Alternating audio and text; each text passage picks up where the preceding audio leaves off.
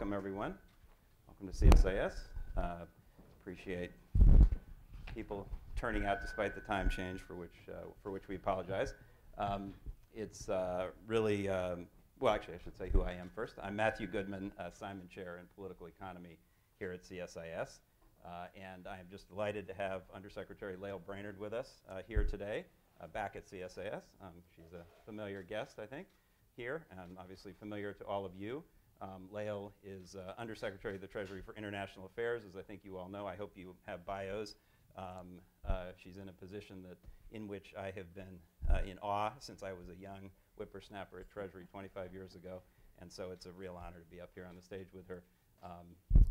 Lael has a distinguished career in academia and in government service, having served, among other things, as Deputy National Security Economic Advisor in the Clinton administration, but also served previously in other capacities. She also worked at another think tank up near DuPont Circle, and both studied and taught at a number of universities distinguished universities in the New England area, particularly in Cambridge, Massachusetts. So you can read all about that in the biography. We'll get started in a second, but let me just sort of set the scene by saying that Lael's just off the plane, and not just any plane, from Los Cabos, Mexico, where she had joined the president at the 7th, I believe, if I counted correctly, Leaders Summit under the sort of newly revised G-20 format. Treasury's been working on the G-20 for 15 years, but as a leaders forum, it's been around only since the end of 2008. And they had the 7th meeting, first one in Latin America, in Los Cabos, Mexico, on Monday and Tuesday. And we're going to hear about what was talked about there, but this is the self-described premier forum for international economic coordination in the world. It is obviously a very important forum in which major issues of global economic growth and governance are discussed, and it is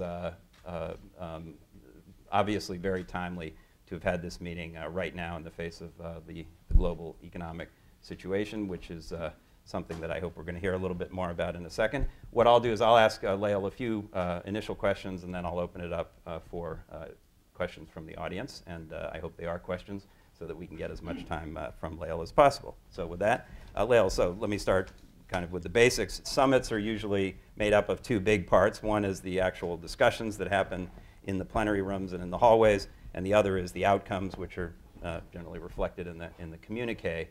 So let me ask you about both of those. What happened down there? What was the major focus of discussion? Presume the Eurozone, but sort of can you give us some flavor of how the discussions went down there? And then secondly, I'm sure everyone in this room has read all 85 paragraphs of the communique thoroughly, but it is sometimes a little difficult to divine from that exactly what's important and what isn't important. So if you could highlight sort of 3 or 4 of the major takeaways Sure. that we should understand from the communique, that would be helpful. I'd be delighted to, and thank you very much for hosting me. And as I'm sure many of you know, Matthew is one of the stars of the Treasury Department, who is to this day remembered fondly for his service back in the late 90s and going, I guess, into the early 2000s. So it's a pleasure to be here. And let me say that the discussions both in the room, I think text that you'll see in the outcomes document, and then the many sideline conversations, both formal and informal, that take place at those meetings, which, you know, in some regards are the most important parts of those meetings.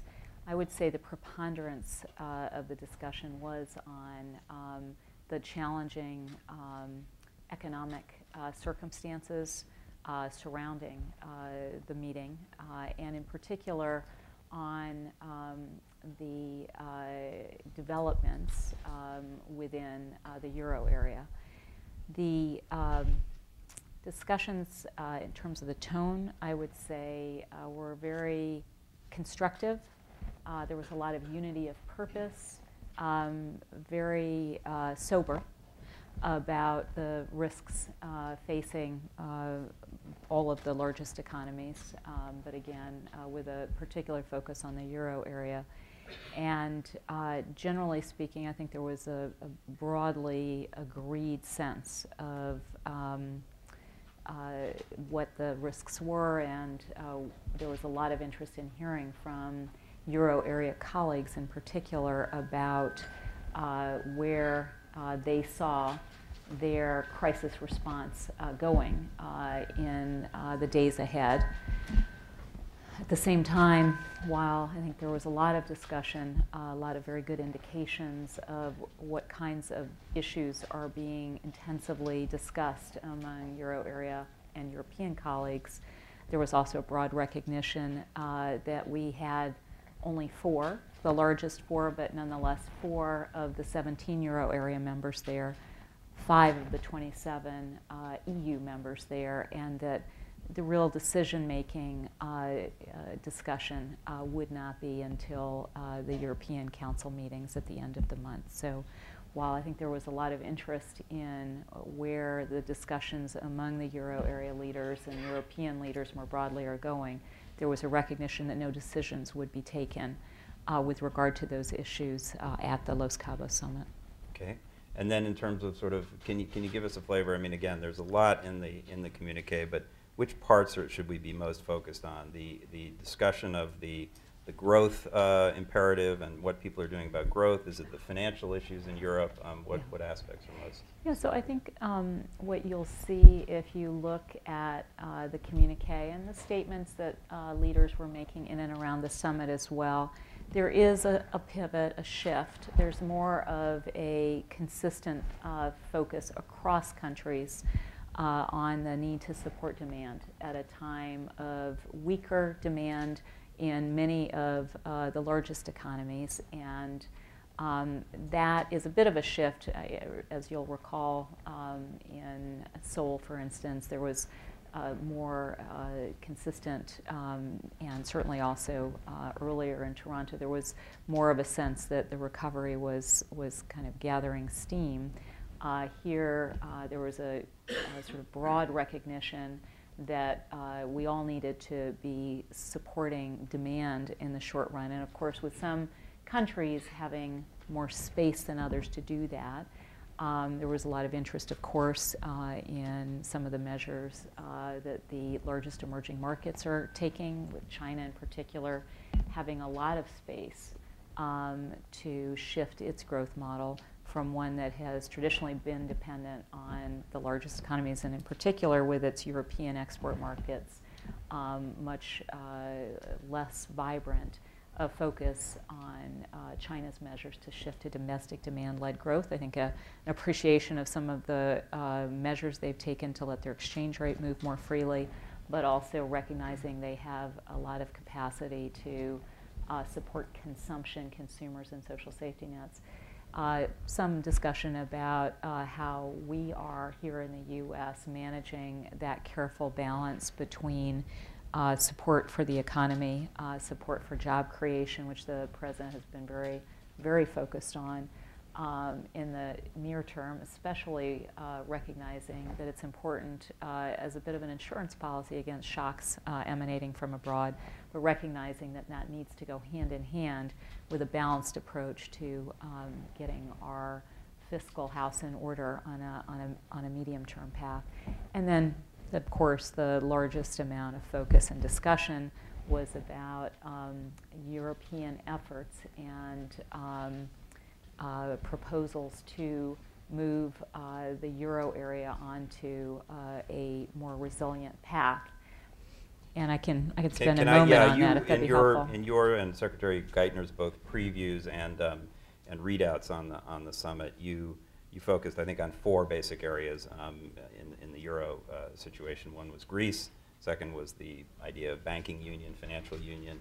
Third was financial backstops and firewalls to help promote for reform and allow the countries that need to borrow and at reasonable rates, and then supporting demand, which you've just talked about. So let's just talk about Greece for a second. So you, I think, indicated in one of your preview meetings, and it's hints of this have been elsewhere from the Germans and from others, the IMF and others, that there may be some flexibility in looking at the package that was provided to Greece earlier this year and maybe revisiting at least some of the timing. Is that something that was actively discussed and that is in the, is there a prospect of that in order to help Greece get through the situation? Well, of course, you know, the Greek election outcomes were being read out just as leaders were getting off their planes in Los Cabos.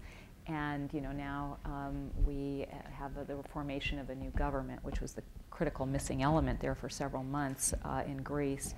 So I think now, you know, with a government having been formed, certainly the Euro area partners and the IMF have said they're going to go back and sit down with the new government to work towards a path of sustainability within the Euro area while maintaining the momentum for reforms. Those reforms, of course, are critically important under any circumstances. Greece has a huge interest in regaining competitiveness and working to have a much more vibrant private sector.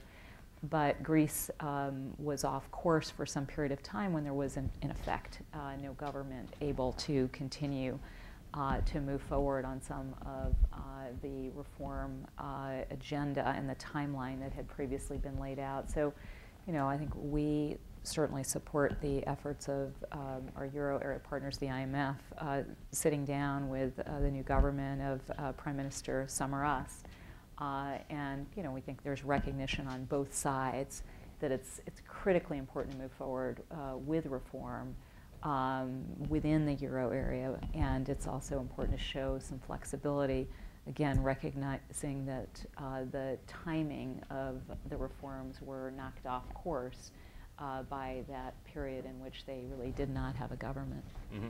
And okay, on financial union, banking union, which is a European term for what may be the next sort of step in the European project, can you talk a little bit about what that entails and why it's important and whether it's enough? I mean, is it the right next logical step? Is there another piece that's missing in order to make all of this work over the medium to long term? Let me answer the second question first and then go to the specifics.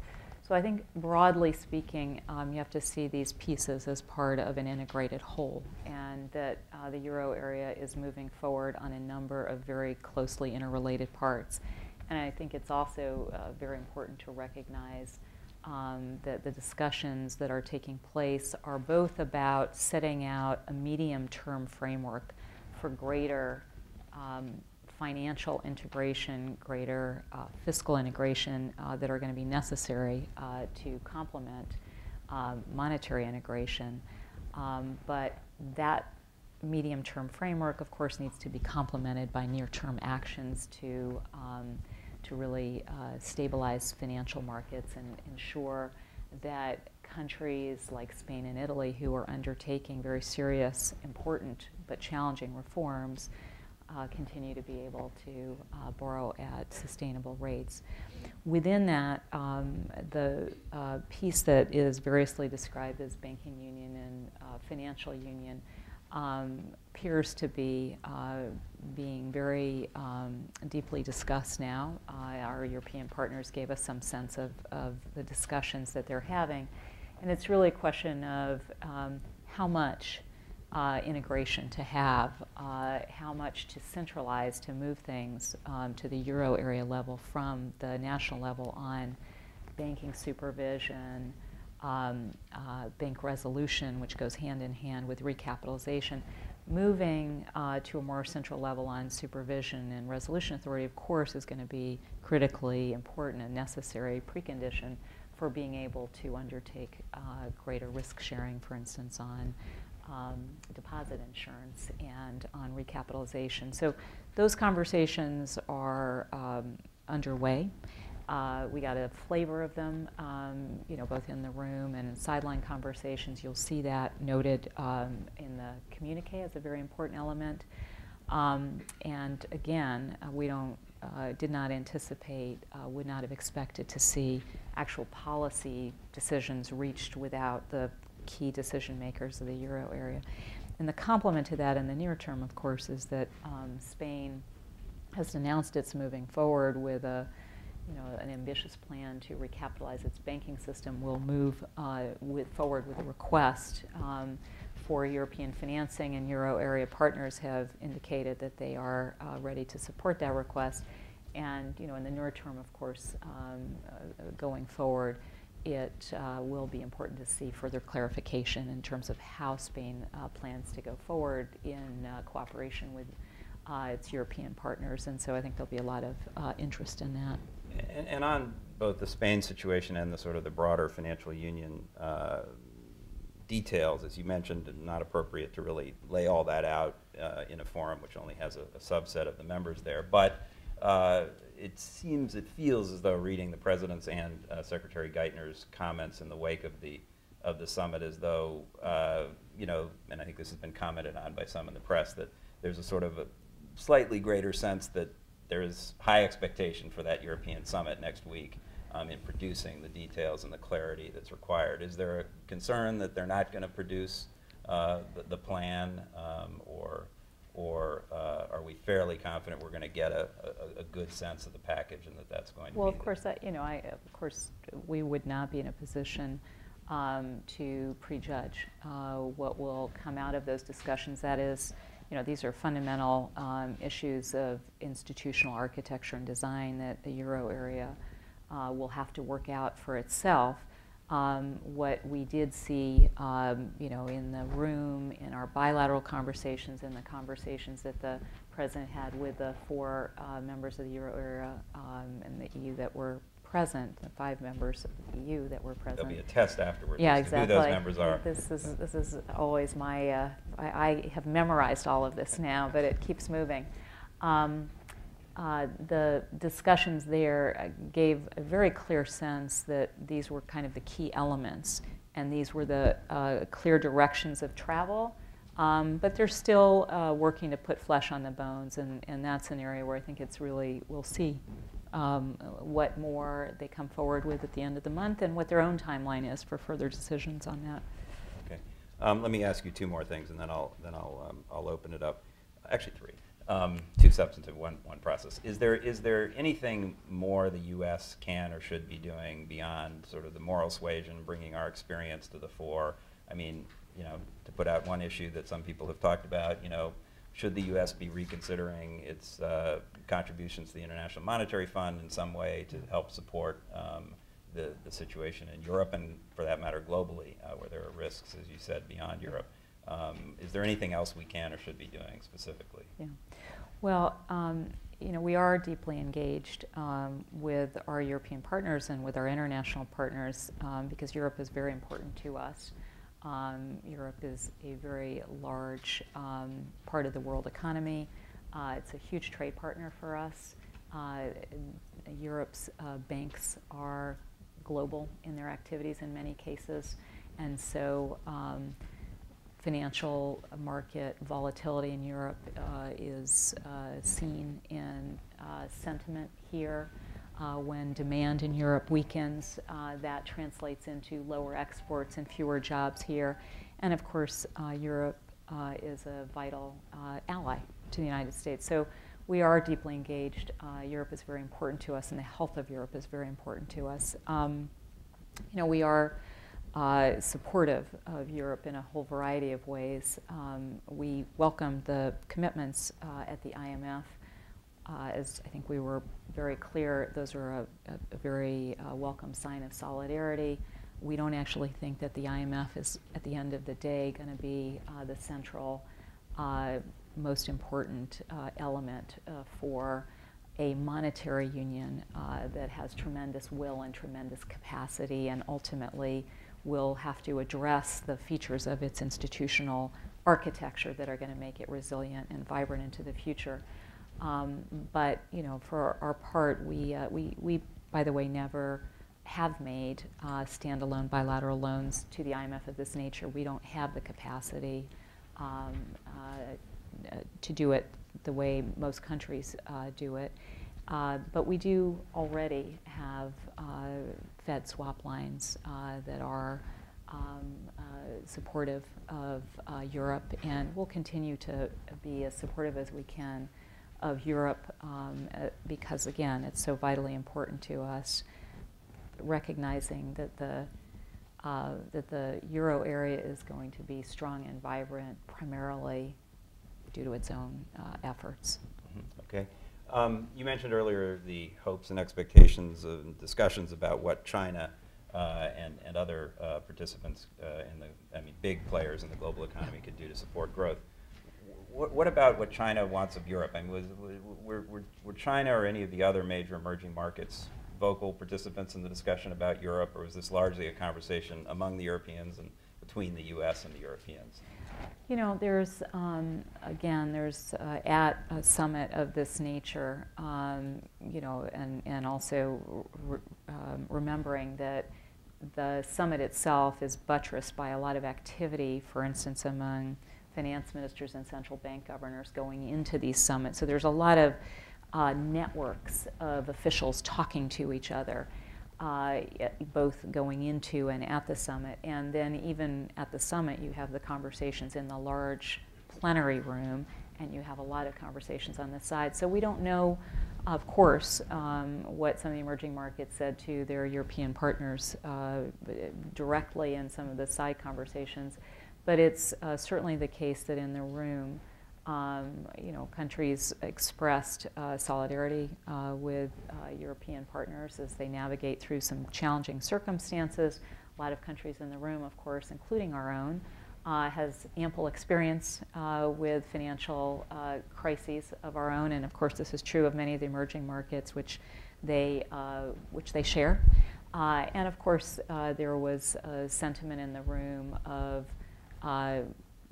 urging action and standing behind the Euro area as they move forward on those actions. You know, separately we had conversations with our Chinese partners, both, you know, the Secretary Geithner with Vice Premier Wang as heads of the economic track and the strategic economic dialogue, and then of course President Obama and President Hu. You know, we continue to have very active economic discussions between China and the U.S. on what their plans are, and, you know, again, reassurance that they are moving forward to support their economies in ways that will shift that pattern of demand to greater domestic consumption. And we always talk about our own policy path. And then, you know, we often talk together about how we view global developments and how we're prepared to work together to help support a stronger recovery globally. Great. Okay, one final question, sort of an institutional question. There's a small cottage industry of us folks who follow the G20 and are interested in it as a vehicle for global economic governance. So let me ask, from a Treasury perspective, is the G20 still relevant, and is it because people are questioning whether it is and whether it's valuable? And then this is a little trickier for a Treasury person to answer, but let me ask anyway, try. Was the elevation to leaders level, you know, an important part of supporting what you do, and you know, is leaders' participation essential to continuing to make progress on those kinds of issues you've been talking about? Yeah. So I think, you know, the reality is this is the right group of countries. You know, the world has changed irreversibly, and we need the large emerging markets in the room, along with the advanced large economies, to really drive decisions and to move forward and to develop a shared sense of what the challenges are and urge action on the part of the various countries or regions that, you know, have the ability to affect those outcomes. The advantage, of course, for finance ministers of having leaders there, although of course they meet less frequently, and I think that's also appropriate because it's a big commitment of their time, but that they really do drive decisions to closure at a political level. And so I'll give you the one example that people don't really spend enough time focusing on. I think everybody is aware of this group and the important role it played on coordinated response to the financial crisis and the important work this group did in directing the development banks to put up $250 billion to raise another $750 billion in and through the IMF. Those were very significant. But the financial regulatory reform agenda has been critically, I think, underwritten by leader-level political commitments. I don't think we would be anywhere close to where we are today if those decisions had not been driven by leaders, endorsed by leaders, and now owned by leaders to get through parliaments where necessary. And if you look at the Financial Stability Board, which is the sort of financial supervisors, regulators, central bank governors, and treasuries appendage to some degree of the G-20 process, but includes a larger number of jurisdictions, that group has benefited tremendously from getting political commitments on, for instance, OTC derivatives is a completely new area where we did not have national standards for regulation, let alone international standards. We're now working on, and I think we'll conclude on time, an agreement on, a global agreement on margins for OTC derivatives, which, you know, is really quite remarkable. The other thing that people don't focus on in that context, and it extends to resolution, to bank capital, to bank deposit insurance, the other thing that people haven't noticed is that in that context, both emerging markets and advanced economies have signed up to exactly the same set of standards. And people tend to overlook that, but it is quite a different approach than we've seen in a whole host of other fora. And I think it is a notable achievement. And having leaders meet once a year and review where we are on implementation is a force in driving through the legislation where we need it. So I think it's clunky. It's harder to coordinate with that many countries. I think the G7, you know, remains relevant on the fastest crisis response issues of the day because it is hard to get all the G20 on the phone, you know, within an hour's notice and get them all to agree on something. They're not accustomed to that. Many of the G20 members who are not G7 members have developed over time a set of habits that, you know, it's very easy for them to get on the phone and make a decision to, you know, take a response on, make a statement as they did after the Greek elections. That'll take more time with the G20, but it's evolving, I think, in a direction that will allow it ultimately to become that. And really part of the point is actually to try to spread, you know, those habits of cooperation to a broader group of countries, even though it is clunky, as you say. And let me just also say on the financial regulatory reform agenda, we had, as you probably know, a couple of weeks ago, we had a preview event here, including your right arm, yes. Mark Sobel, for these purposes, and Rupert Thorne, the number 2 at the Financial Stability Yeah. Board, and they. Yeah. And they both laid out, I think, a lot of the really useful, interesting work that's being done there, and made the point that the political support for that has been critical. And so I think it is one of the unsung benefits or positives that's come out of the G20 process at leaders level. Yeah, I agree with that. So I agree with that. Okay, let's do questions. Please wait for the microphone. Identify yourself. And please do try to ask a question so we can get through as many as we can. I'll start right here. And I saw first. Thank you. Thank you very much for sharing with us why you came back from Mexico. I have 2 questions. I'm Jingyi Chen with Phoenix TV. I have 2 questions on China. First of all, China pledged to increase the fund in IMF and ask for more say in IMF. So what's the position of the U.S. on this? Also, the second question is, during President Obama's speech the other day, he seems to imply China's slowing economic growth an issue to U.S. recovery. So how big the concern is of China's slowing growth economy to the U.S.? Thank you. Well, you know, on the issue of IMF representation, it's really a very separate issue to the fundraising drive to raise bilateral loans.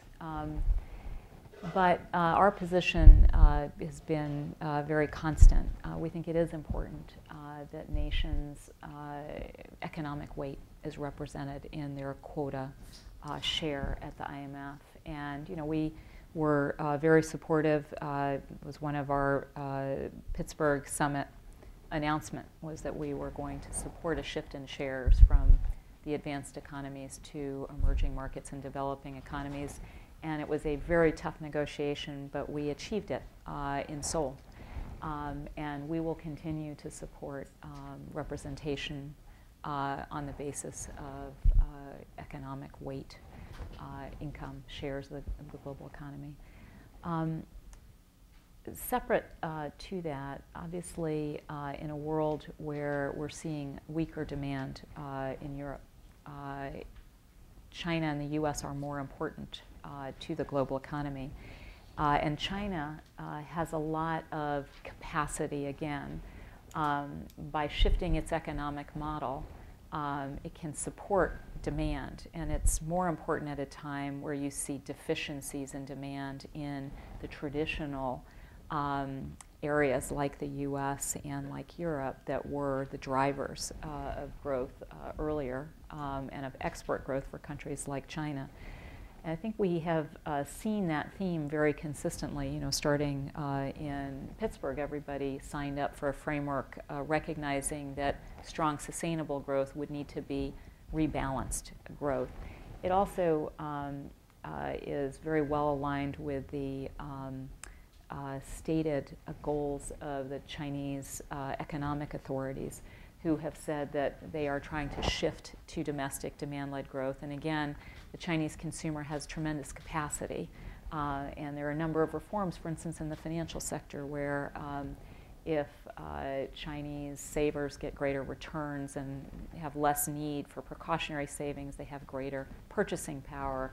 If the exchange rate is allowed to move in response to market forces, that too lifts the purchasing power of Chinese consumers and helps that rebalancing. And of course, we are undertaking rebalancing in a complementary way. We had an over-leveraged economy going into the crisis, over-leveraged consumers, and as they are working to deleverage, to improve their balance sheets, it's very important for our recovery that we be able to rebalance in the other direction with greater reliance on exports. And so those two things are very complementary to each other, and we've had a very sustained, deep level of interaction, both bilaterally and again in the G20, with China, with both of us making these complementary changes to our economic growth strategies. That becomes even more important in light of renewed market tensions emanating from Europe. Great. Okay, let me go a little further back. Gentleman with the blue shirt right there. Yep.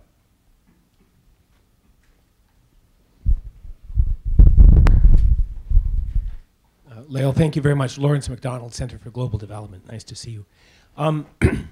Europe's clearly very important. In your opening remarks, I was trying to think how they might have been different had there been a meeting of G7 finance ministers, and I didn't come up with much difference. But we really do, as you said, have a very different kind of world. We have the G20.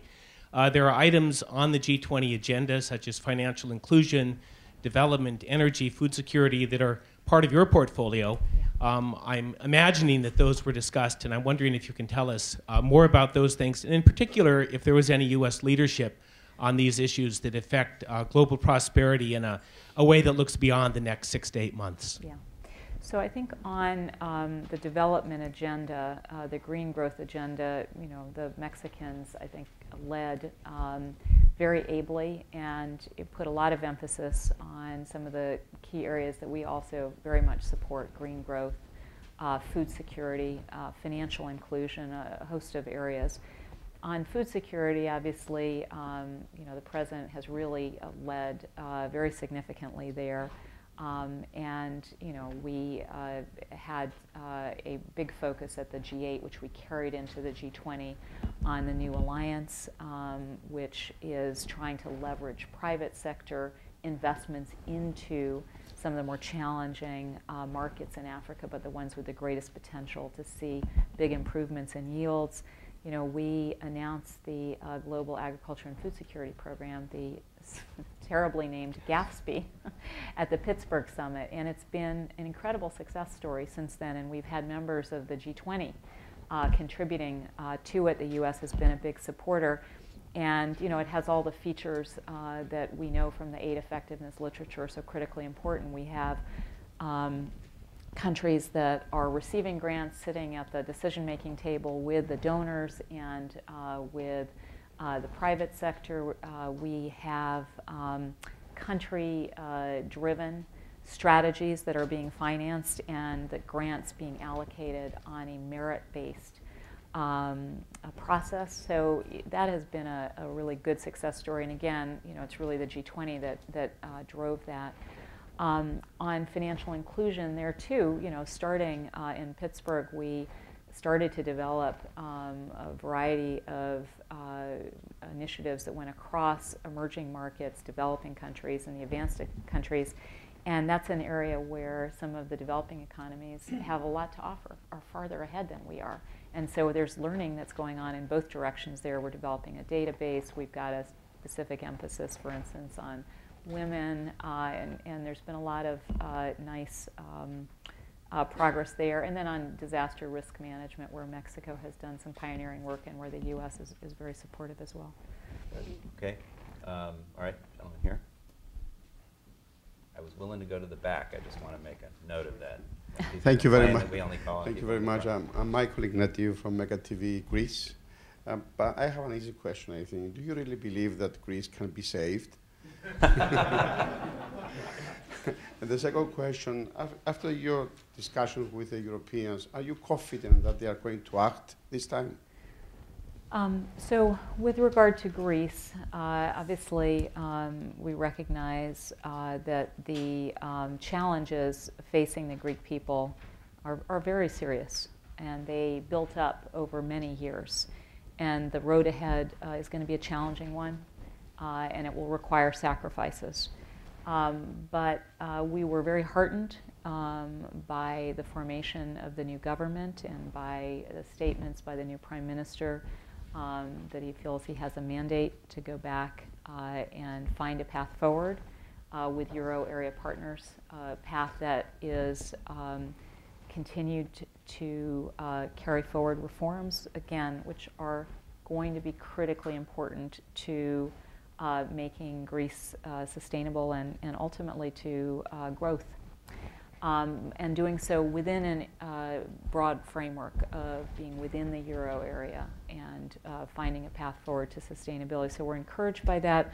We're encouraged by also statements on the part of multiple leaders from the Euro area, but we don't underestimate the difficulty of that, and we'll continue to be supportive on those discussions. With regard to the broader key areas that the Euro area set out for its forward work plan, financial union, ensuring that the countries who are reforming continue to have access to affordable finance, ensuring, importantly, that there is greater support for growth. That yes, it's important to undertake fiscal consolidation. Countries need to remain committed to that, but it's also important to recognize that growth outcomes have been much more adverse. And so to look at fiscal consolidation paths where appropriate on a structural basis, those are things that are clearly being intensively addressed. I again would say that we can't prejudge where those conversations are going to conclude, but it's very clear that European leaders are focused on, they have a series of meetings over the next period of time, and then again meeting at the end of the month on the 28th and 29th, and we'll look forward to hearing from them at that juncture, putting greater flesh on the bones of these key priorities. Okay, this gentleman here. Then I'll go there. Thank you, Secretary. My name is Donghui Yu with China Review News Agency. Actually, I have a follow-up question on IMF reform. And China and other emerging countries have expressed their concern that the 2010 reform plan of IMF has not implemented as quick as they expect. So right now, China has promised to contribute 43 billion to the IMF Emerging Fund. So will the United States play a key role in pushing the implementation of this reform to increase China's voting power and bigger say? Thank you. We were very supportive of the reforms that were negotiated in Seoul. Again, I think we pushed for that shift in shares to be included in the Pittsburgh summit. It was a major outcome, a major achievement, and then we followed through in the negotiations and supported that shift in share in the actual outcome of the quota reform discussions in Seoul. So we've been, I think, a very strong supporter, and will continue to support a process of governance reform within all the international institutions that reflects the important weight of emerging markets and developing countries. I think the U.S.'s record is extremely strong in that area. I was in Seoul, and I can confirm that the Treasury worked very hard on that with our their Chinese colleagues. Yes, sir. Thank you. I'm Dana Marshall, American University. Thank you, Lael, for those comments. It's a question related to the China rebalancing issue, but looking at it perhaps in a different direction. Senior officials in the government, Bob Hormats, yourself, and others have talked about competitive neutrality. The World Bank, of course, a few months ago, along with a unit of the Chinese government, came out with its report regarding some new approaches on Chinese economic management. At the same time, there have been a number of reports about a continuing struggle within China as to whether those who are advocating continuation of the state capitalist model will remain with the upper hand, or whether those who may be looking at a different path, maybe a more efficient path to growth. So my question is, what's Treasury's take on that sort of tension?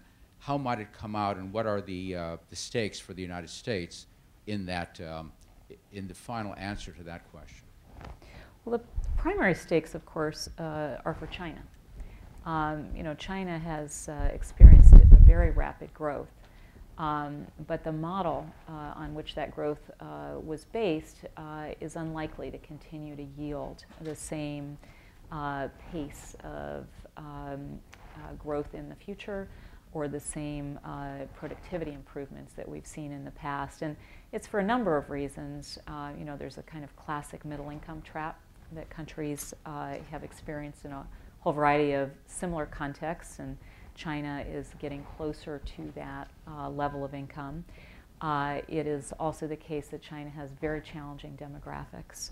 So we're already, in just a very few years, we'll see the labor force peak, and then a few years after that, probably the limits of absorption of the agricultural labor force into urban areas. And so what that means, I think, but this is of course for China to decide, but of course we've heard some of China's economic policies reflecting this, is they have to shift to a policy posture and an economic growth model that's much more focused on value, higher value, greater innovation, a shift away from heavy manufacturing that's very resource intensive, very investment intensive, very export oriented, to an economy that has greater and more dynamic services, is more consumption oriented. And all those things, I think, go in the direction of the reforms that are important both for our bilateral economic relationship, the greater market access and more level playing field. They also happen to be very consistent with an economy that, for instance, enjoys more innovation because it has better intellectual property.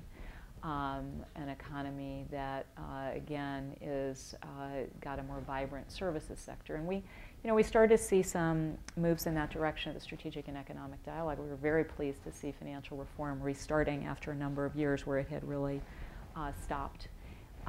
And with regard to the state-owned enterprises, we were very interested in the World Bank report with the DRC. We thought it was very interesting.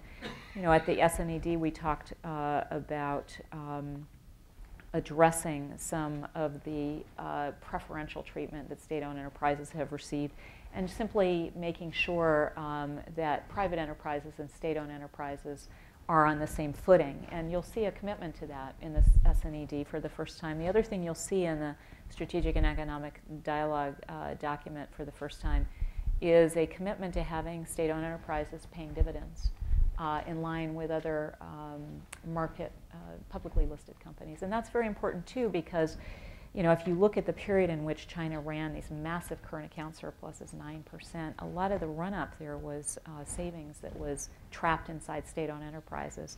And so if they are paying out more of their earnings to social safety nets, that also will help make that switch while creating a more level playing field for all private enterprises. So we think that's a direction that has a lot to recommend it, but of course these are decisions for China to make. Great. Over here, way in the back there, lady. Hand up. This is Zoe Liudaki with the Greek Service of the Voice of America. You mentioned that the international community needs to show flexibility for Greece, and I'm wondering if there were any specific talks about specific terms. I mean, a lot of people in Greece are really worried about deposit insurance. Were there specific things discussed? I think where those conversations will take place is between the Troika and the representatives of the new Greek government. The IMF, the ECB, and the Commission are the right bodies to be sitting with the Greek government, the new Greek government, and working on its economic stabilization generally, and the reform path, and trying to get Greece back on a path to both reform and sustainability. But those conversations are appropriately held among the Troika and representatives of the Greek government. Of course, when we were in Los Cabos, we were just hearing about the election results. We didn't yet have a new Greek government, and that would not have been the appropriate place to have those discussions.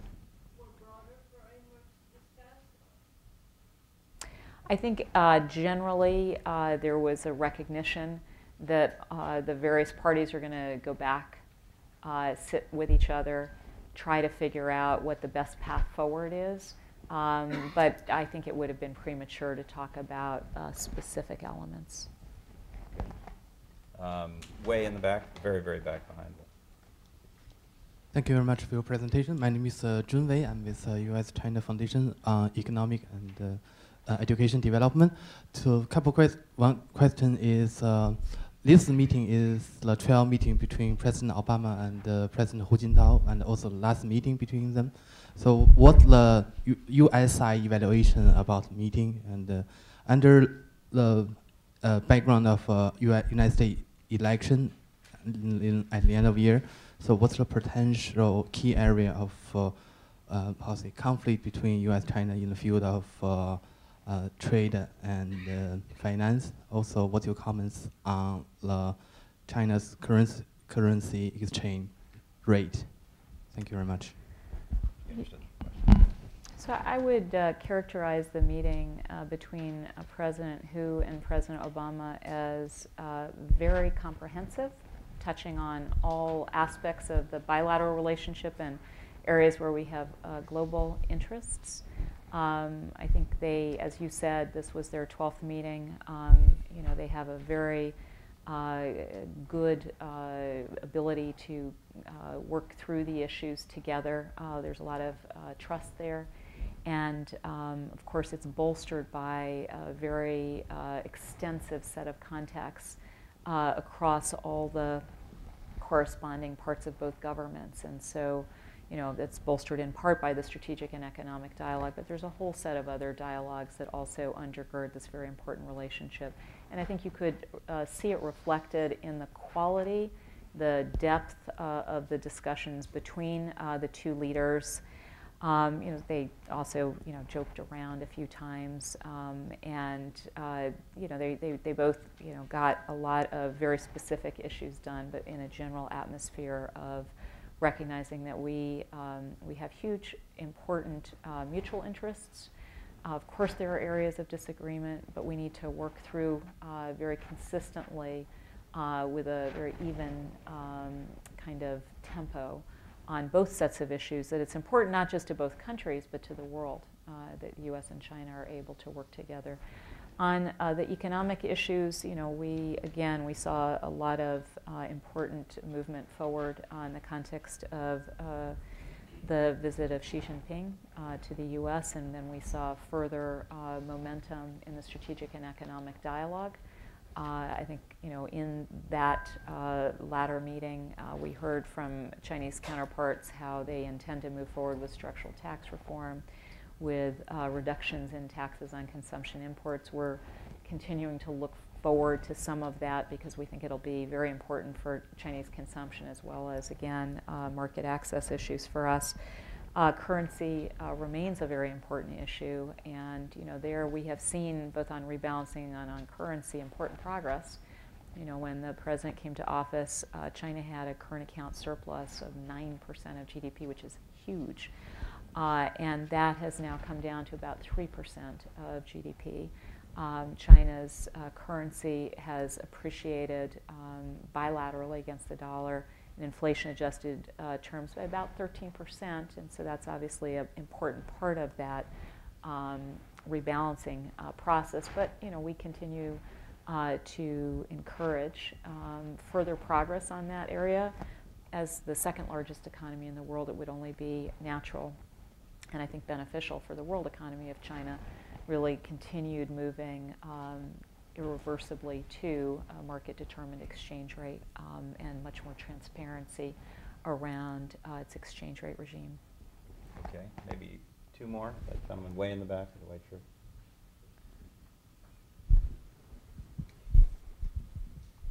Thank you. Michael Hudson from the Atlantic Council. This afternoon, President Barroso of the EU Commission answered a question with respect to the origins of the crisis, and he said European leaders were not here to receive lessons in terms of democracy or in terms of how to handle the economy. This crisis was not originated in Europe. This crisis originated in North America. I'd like to hear what your response would be to that statement and how prevalent that perspective has been in negotiations between the US representatives and the EU representatives.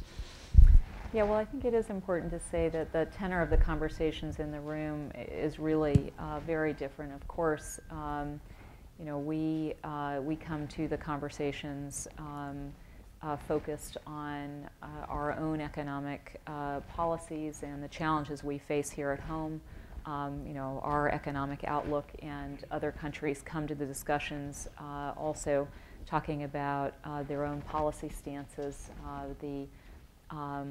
the resilience of their own recoveries, because all of the economies represented at the table are sizable and matter for the health of the global economy and for the health of developing countries and smaller economies. So I'd say that really is our focus in these discussions. But of course, reflecting events, there was a particular interest in hearing from Euro area colleagues because of the challenges that our Euro area colleagues are facing. And as Euro area partners are moving forward, they are moving forward in a way that recognizes that the institutional framework of the Euro area needs to evolve in order to become more resilient, that monetary union needs to be complemented by greater financial union, greater fiscal union, some say greater political union. And so, the medium-term direction there, I think, is one that couples greater risk sharing, but also greater sharing of responsibility, and that will require important political decisions on the part of European leaders. So, my sense is that the conversations in the room, again, very constructive, very sober, very clear-eyed about the risks, and with all countries in the room, talking about their own policy responses, as well as interested in hearing, in particular from European colleagues, about their plans in the days ahead. Okay, one more. Anybody? Okay, there. And I'm going to ask one final one.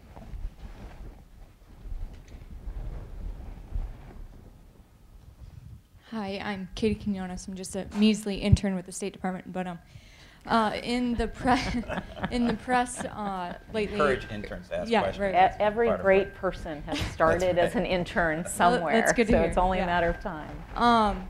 The press lately, or this morning today, talked a lot about the BRICS states and their role in this G20 and how they were sort of the cavalry in running and making sure this G20 summit was a success. And I just wanted to get your opinion on the BRICS, Brazil, Russia, India, China, and South Africa's role in this G20 summit and going forward. Yeah. I think that the real focus of the discussions at the G20 were around financial market stresses, and the central preoccupation was around how to strengthen demand, how to strengthen job creation and growth as we see it flagging in many parts of the world. And that was the central focus. I think advanced economies and emerging markets both participated in that conversation. There was interest in some of the emerging markets and those who have space, again, to rebalance demand through a shift in their policy mix, but as well advanced economies. So that was the predominant focus and theme of the discussion. I think the IMF resources commitment was very welcome. It was really something that came together in the spring, so that was expected. And again, welcome, but the critically important thing really is not sitting with the IMF. It's really sitting with Europe as it navigates a path forward that is resilient and that strengthens the vibrancy of Europe. Again, a critically important partner to us, but also very important to many other countries in the room. Great, thank you. So let me just ask about sort of what happens next. So this is a bit of an unusual year because the Mexicans moved up their summit to June. Normally it's in November. So they, as I understand it, continue to have the presidency until end of November, end of October. I think that's sometime I think in the that's fall. right. And then Russia takes over for the next year. Do the Mexicans have plans for further meetings or further activity in their host year? And do we have any sense of what the Russians want to do, or is it too early to determine? Well, I think we know that there'll be another, I believe, G20 ministerial sometime in the fall, hosted by the Mexicans. So, on the finance track. Other than the Tokyo IMF I believe so. So, the finance track, the finance ministers and central bank governors meet more frequently, and that is as it should be. So that's the plans that I know in the area that we are most engaged in. But there were a whole host of activities that the Mexicans had been sponsoring in terms of workshops and areas like financial inclusion and disaster risk management in developing countries, green growth. I think those activities will continue. And you have to remember, and you know this because you participate in it, there's for every major substantive area, there's an underlying working group that stays in close contact with each other through phone calls, conference calls, meetings, and so that activity will continue, I think, at a sort of high pace over the course of the year. And then, of course, as you said, Russia assumes the G20 presidency for the next year. I have not yet gotten a formal kind of look ahead from the Russians in terms of what themes they want to emphasize for next year. But of course, we're very much looking forward to working with our Russian colleagues, first as they host the APEC summit and then as they take over the presidency of the G20. Great, excellent. Well, this was really a terrific sort of whirlwind tour of a very large, complicated set of issues, and we really appreciate your spending the time with us, and I learned something, and I hope others did. And Delighted. we hope you can come back. And there were a lot of issues there that I'd like to have other sessions on, like China and the SNED and other things. And we'll be back in touch. Great. But thank you very much, everyone. Thank you. I hope you can join me.